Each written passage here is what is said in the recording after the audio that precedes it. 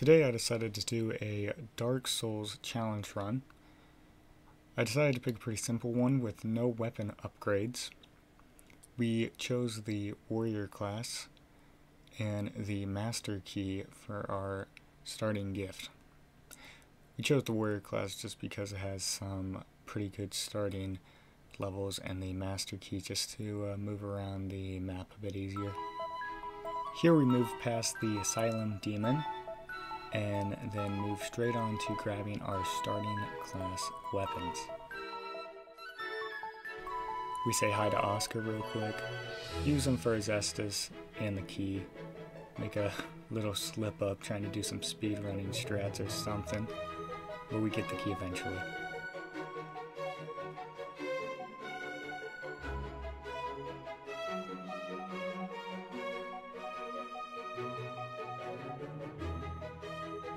Here we go for the classic plunging attack on the Asylum Demon. This guy's honestly pretty tired of this, considering it's happened to him for the past decade, but that's alright. We can take him down with some ease, because it is the tutorial boss, so he's not that hard.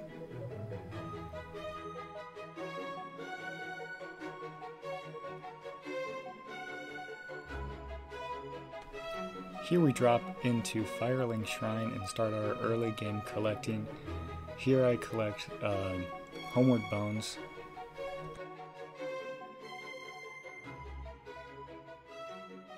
We move down into the catacombs to collect our main weapon for this run, which you will see shortly.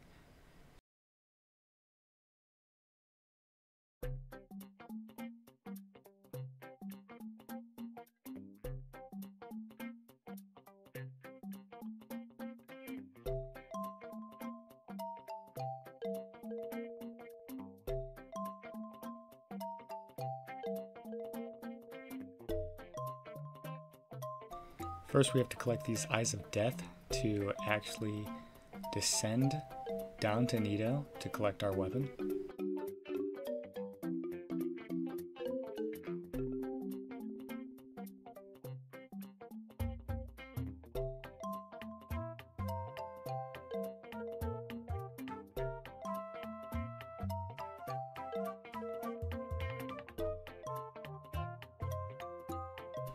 Here we join Nito's Covenant and we get our weapon. Grave Lord's Sword.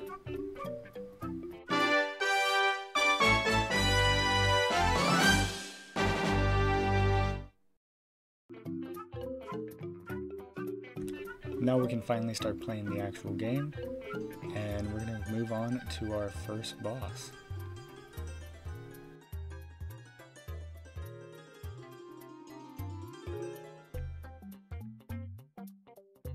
Cutting through Undead Burg, we go into the house, grab our pine resin, definitely don't get hit by the barrel, and go into the Taurus Demon boss fight. First we clear out the undead soldiers on top.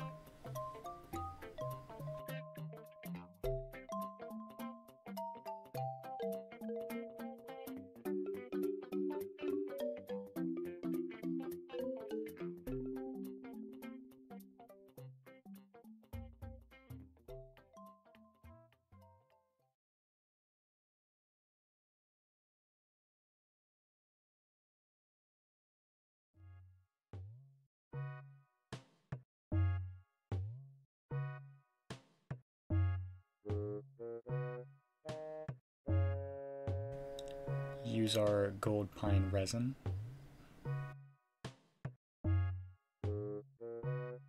Taurus Demon's fight is very easy with the pine resin buff. It ended about 3 seconds after the end of that clip. Here we definitely do not die to the dragon. Now here we're going to grab some gear to help us on our journey. We're going to go through New Londo Ruins, use our master key for the second time in this run.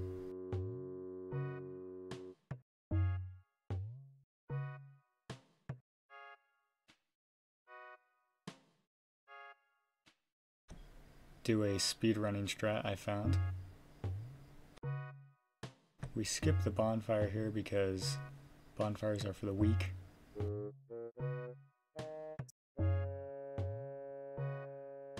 Grab the Grass Crest Shield for the increased stamina boost.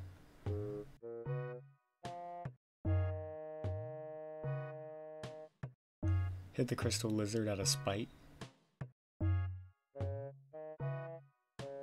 Run through Dark Root Garden. Quickly say hi to Andre. And grab the bonfire.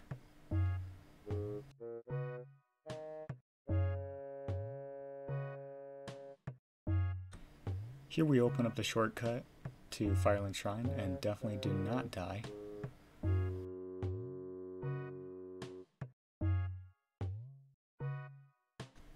Here we're right outside of Gargoyles, and we once again use our gold pine resin to buff up.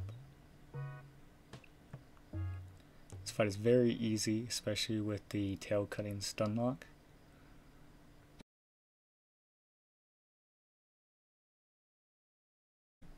And the second gargoyle goes down just as fast as the first one.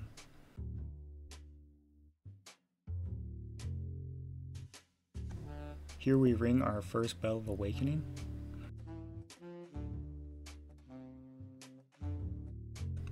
Homeward back to the Firelink Shrine and put all of our points into strength so we can wield the Gravelord's sword. We get the Fap Ring. And we begin our descent down to my favorite part of the game. I bet everyone can guess it.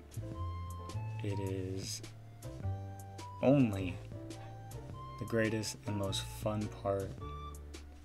Yep, you guessed it. Blighttown. After we get off the elevator, we immediately run to the bonfire.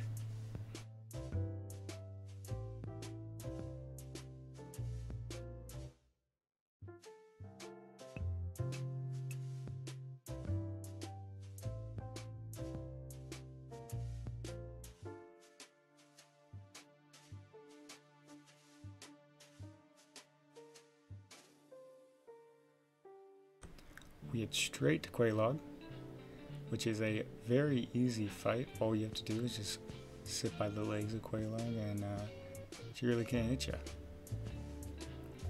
All you have to do is watch for a big nuke explosion attack, but it's also very easy to tell because she'll duck down.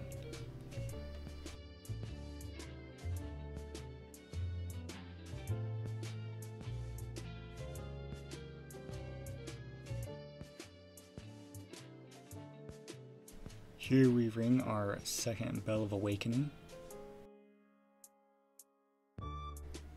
Hit this guy because he was talking all the smack.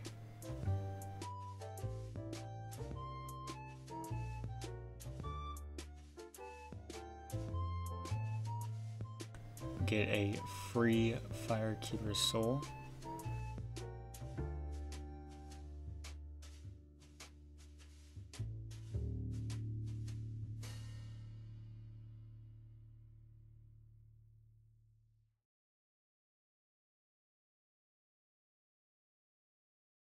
Here I decided I was going to try to kill the Ceaseless Discharge, which I definitely did not die to.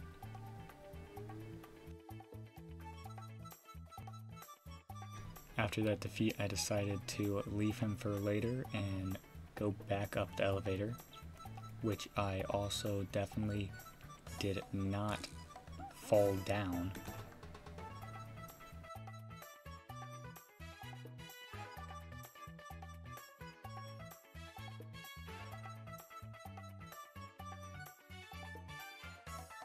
Here we're going to reinforce our Estus Flask with that new Firekeeper Soul we got.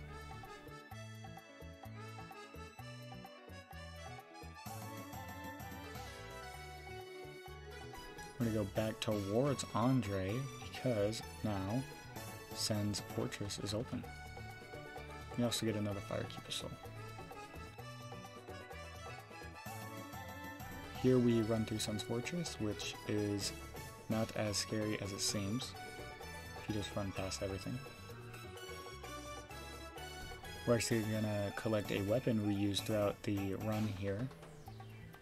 It's inside this mimic, but if we use a Lloyd's talisman, we can get it without having to fight him.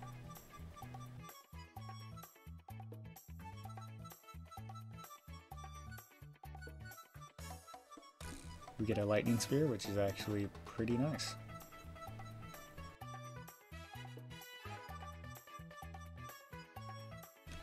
We get done with Sun's Fortress, we grab the secret bonfire before Iron Giant. All we do at Iron Giant is hit his ankles until he inevitably falls over, where we get an insta-kill.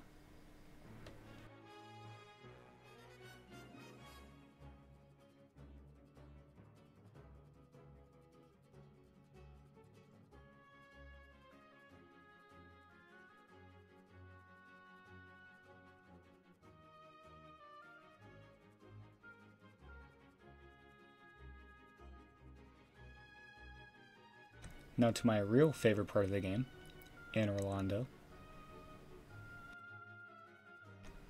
We say hi to the Firekeeper, reinforce our flask one more time.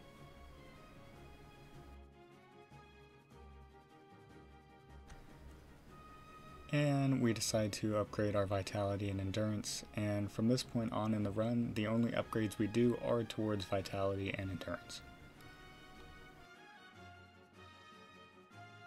Here we get another big player in this run, which is the Crystal Halberd.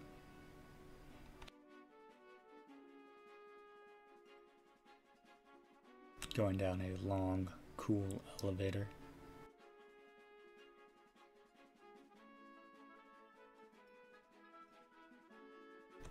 Here we go over top this very, very high fall, which I definitely do not fall down and die on.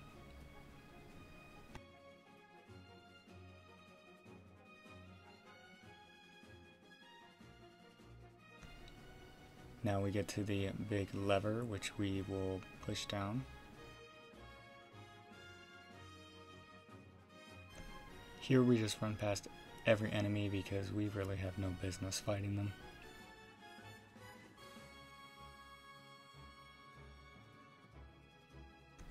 Now we just have to cheese this archer. He will try to hit us, but end up just killing himself, falling off the edge. Sadly, we see no Solaire in this room, like we usually do. Sorry, Solaire. Here we grab some weapon pieces that we really don't use through the run, but we grab the Dragon Tooth, Havel's Great Shield,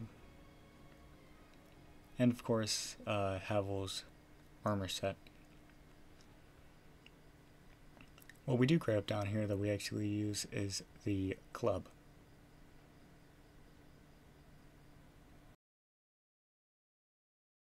We do the staircase skip to get to Ornstein Smoke a bit faster.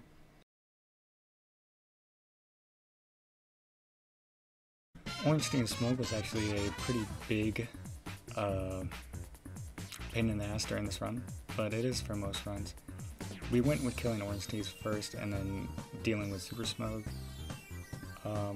Once we got the hang of it though, it really wasn't that bad. But we did have to resort to using the Crystal Halberd, which actually worked out pretty well. Does much more damage per hit than our sword does. And Smoke went down a bit easier than we thought he was, even though he's quite a bit beefy. Still close fight though.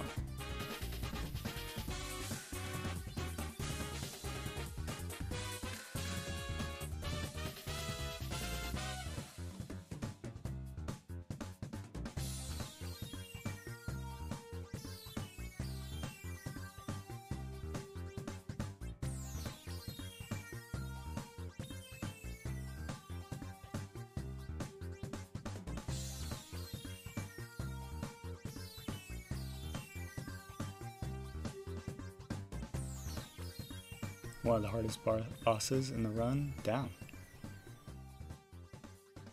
Here we talk to one of my favorite characters in the Dark Souls franchise, 100% because of lore reasons. And she gives us the Lord Vessel.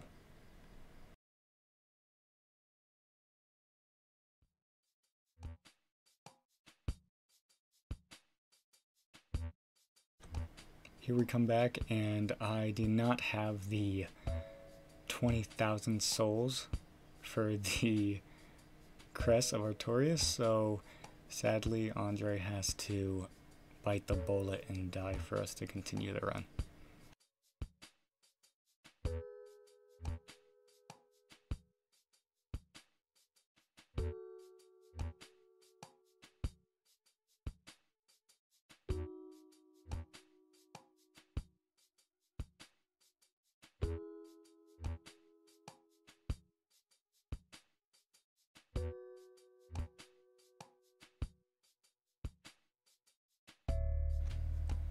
Here we go, and we are getting ready to fight Sif. He's actually one of my worst boss fights, and I 100% struggle against him every single time.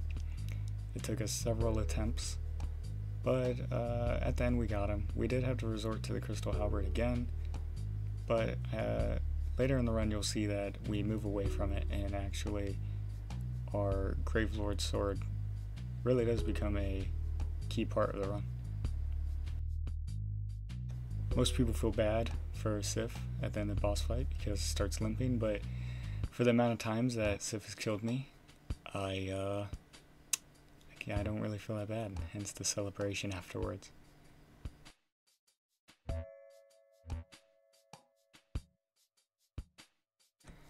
Now we place down the Lord Vessel like I should have a while ago.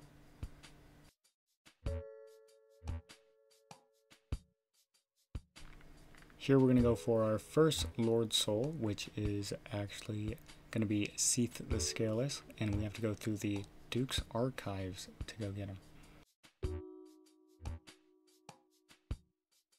We gotta fight this pig on the way.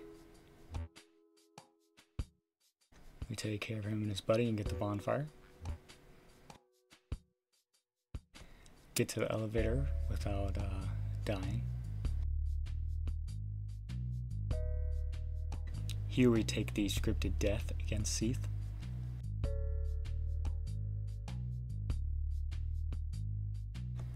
Make our great escape. Get the key to open the large door.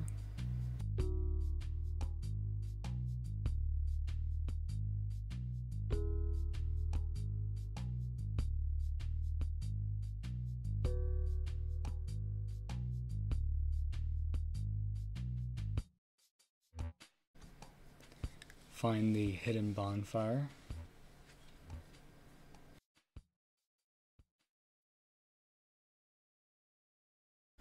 Find another weapon we use in the run, which is the Enchanted Falcon.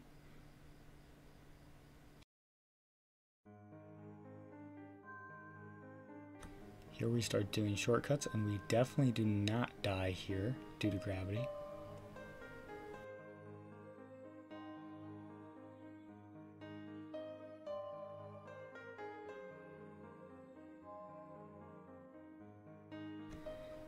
We finally meet Seath, and his boss fight is actually pretty underwhelming once you know how his crystals work. It's really not that bad. You just gotta tuck right in between his weird crystal stomach and his tentacles, and you can kind of just go ham from there.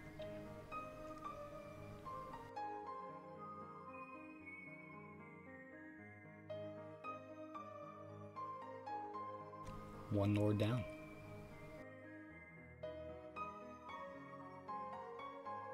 We do a little bit of leveling here.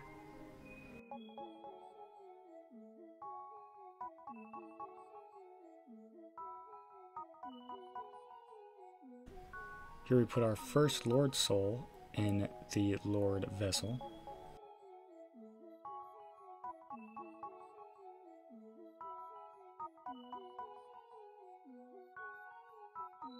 And now we head down to New Londo Ruins, where we're gonna get the key to the seal.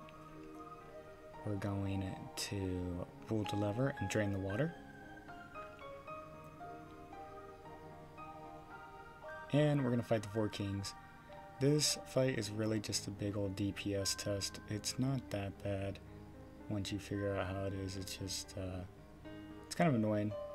So we put some bulky armor on to tank hits.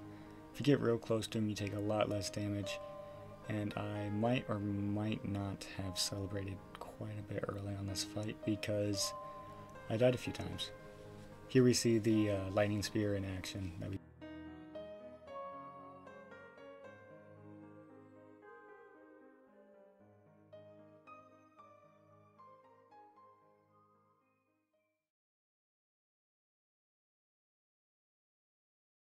Lord Soul number 2 down, and we put it right into the Lord Vessel.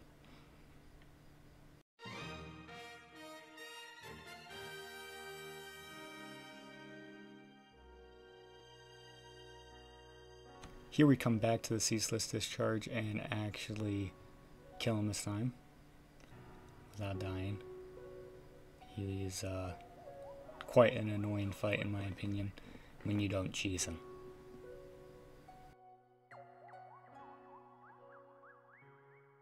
Then we take out the Demon Fire Sage. Also kind of an annoying fight, but he's not too difficult, just a bit jumpy.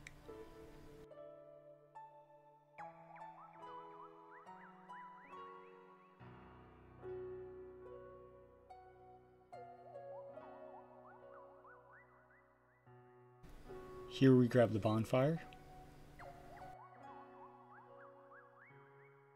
and move immediately into Centipede Demon. We cut off his tail and kill his tail because his tail actually turns into a whole different enemy. We get his ring.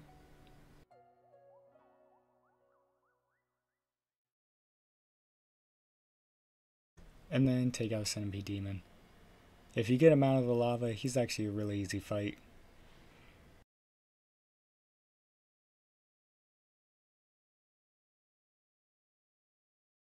I saved you guys me running through all the lava, but here's a secret bonfire a little bit closer to the next boss fight. And here we are sliding down the infamous slide down to our next Lord Soul. The Bed of Chaos. I actually did quit outs in between each of these. It just makes it a little bit easier. Here we didn't use a weapon, we just punched the tree roots. I definitely didn't die a few times. But hey, that was fine. Here we get the second bulb. Just like the first one. Did another quit out. Almost died right here. Very, very close, but we dropped down just in time. And just beelined for the bug.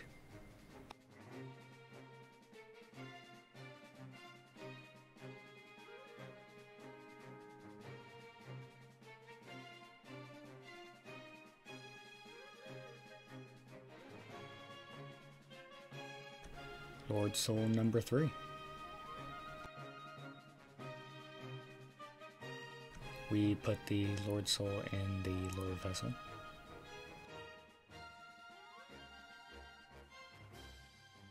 And now we gotta get down to Nito, the person who actually gave us our main weapon for this run. We do some little skips just to get down a bit faster, not have to go through the full catacombs.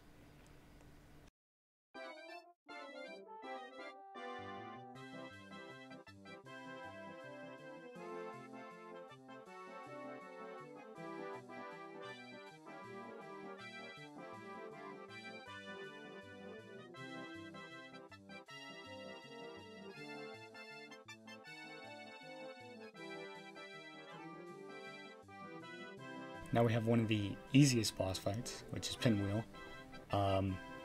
Yeah, we didn't even give him a chance. He couldn't even get a single attack off on us, and that was the end of that fight.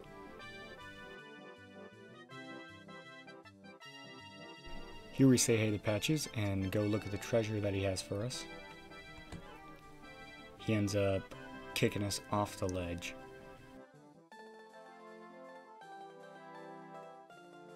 We did this on purpose though, so we can get the lantern. And we meet back up with Patches and get our get back for that disrespect he showed us. Backstab, done. Ended up taking his weapon, but we never used it during the run. Here we go, getting all the way to Nito. The run is pretty long and annoying, but his boss fight really isn't that bad. We armored up and sort of just face tanked most of his attacks. He ends up killing most of his skeletons for you, surprisingly. Our crystal halberd actually broke during this fight, so we killed him using his own weapon, which I thought was pretty funny. But there you go, last Lord Soul down.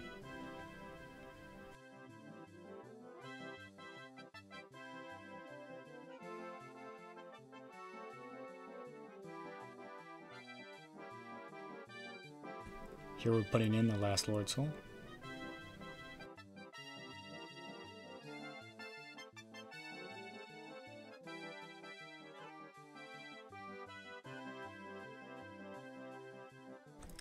And I skipped all the running, but here we are fighting Gwyn.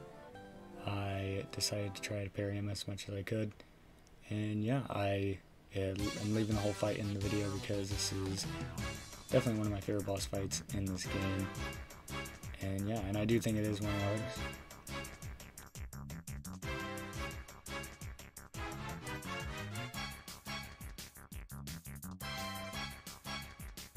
Here we used our Grave Lord sword. The Crystal Halberd probably would make this fight a bit faster, but I do think that it is for the best that we use the Grave Lord sword, considering I made it the main weapon of this run. You can actually see throughout this fight me getting just a bit better at parrying Gwyn. But yeah, I'm not very good at getting away from his grab attack, as you can see.